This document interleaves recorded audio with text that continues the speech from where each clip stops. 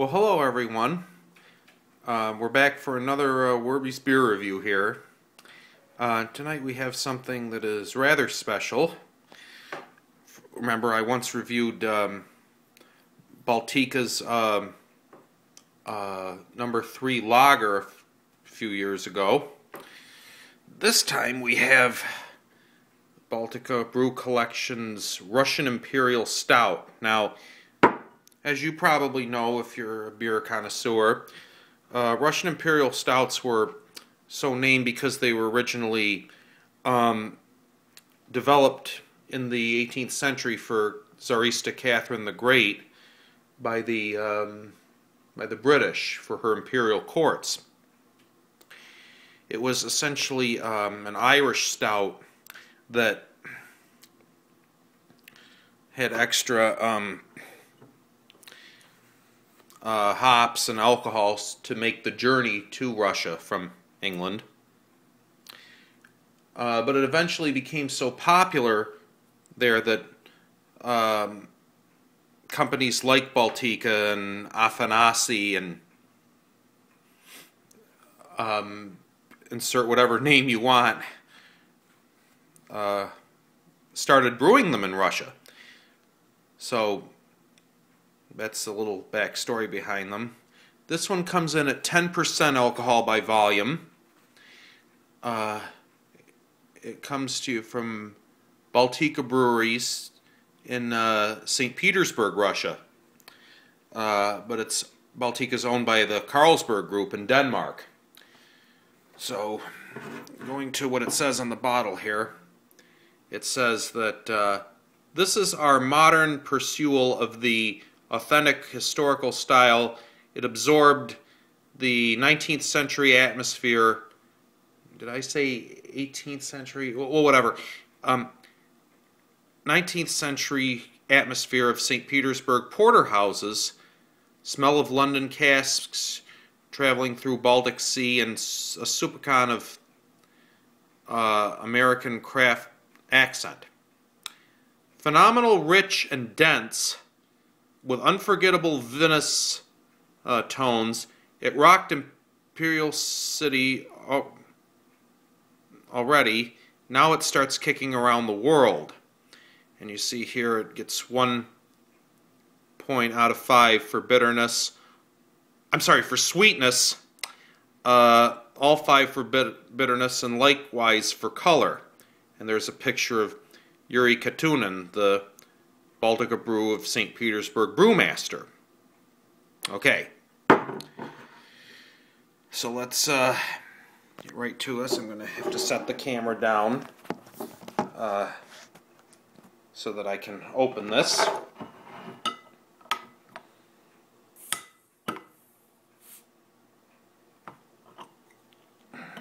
And there's the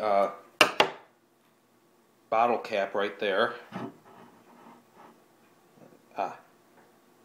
It's the same as this. Ooh, smells good already. It's just the same as this design on the bottle here. So let's give it a pour. Oh, it's very pretty. You see that? You see both brown and red coming through the stream. I'm loving it so far. Ooh, look at it! Look at it settle there. It's like a Guinness would be. Let's just watch that settle for a minute.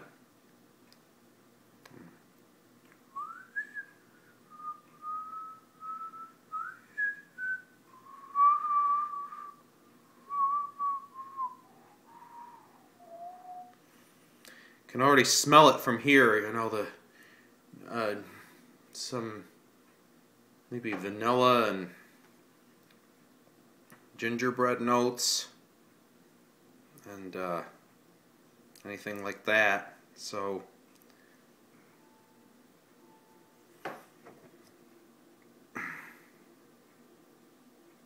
pour a little more in and you can enjoy a little bit more of the streams.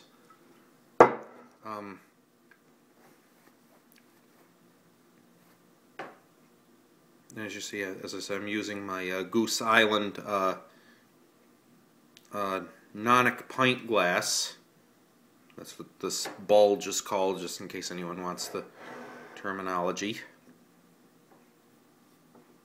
Okay, so going to the appearance, it's lots of bubbles in that. It's very frothy yet bubbly head, and it's kind of a dark, almost a little bit, you can see tinges of caramel mocha. It's very lovely. And it's looks almost black, but if I see it, the light's a little bit poor in here, but you can see right around here where my finger is, you can see that a slight reddish tinge, reddish purplish tinge right there. It's beautiful, beautiful, beautiful, beautiful. Okay, so putting that there, I'll let you see that while we check out the aroma of this.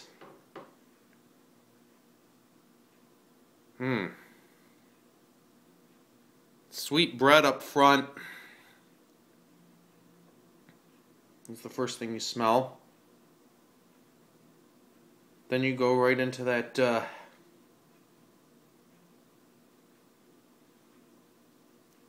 well, 10% alcohol. You smell a little bit of that,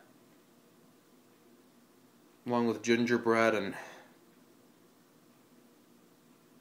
vanilla and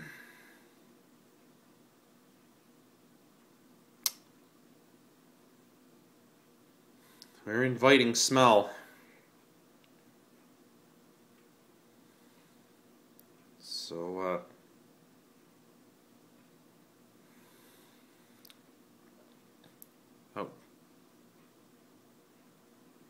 just by smelling it and looking at it, you know that it's going to be good without even tasting it.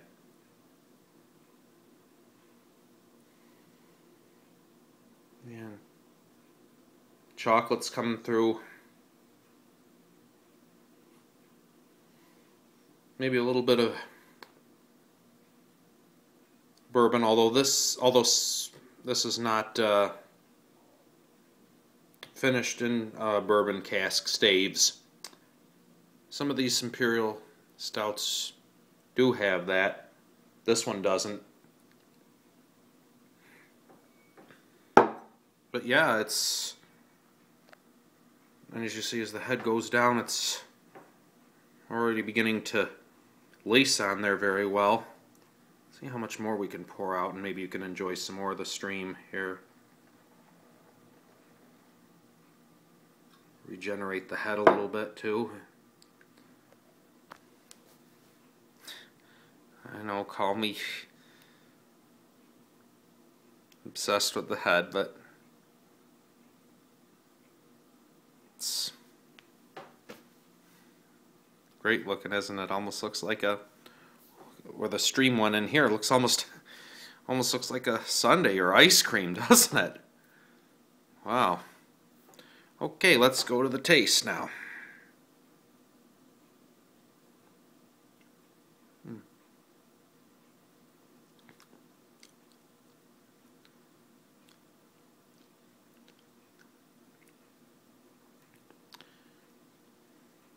Wow.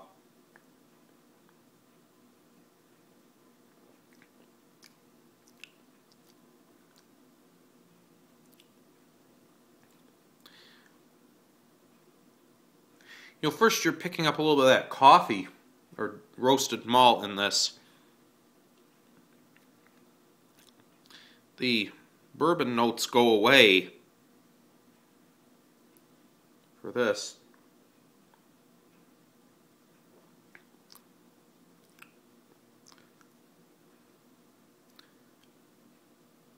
Well, at first,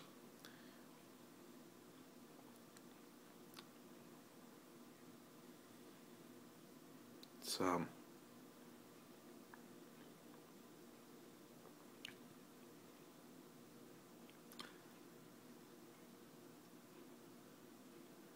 and it finishes very dry. In the back of the mouth, you get that lingering hop flavor.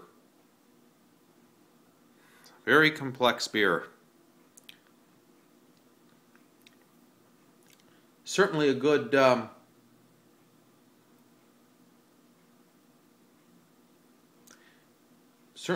winter beer, but I mean no alcohol comes through on the finish, coming in for 10%.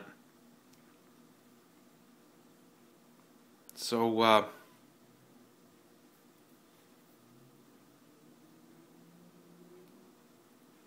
I dare say this isn't as well-rounded as the Guinness Antwerpen Stout that I just reviewed, if you just saw that. But, excuse me.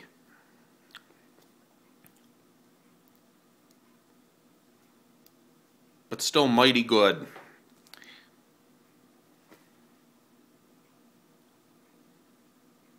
And it doesn't quite refresh as well as Antwerpen Stout does. So that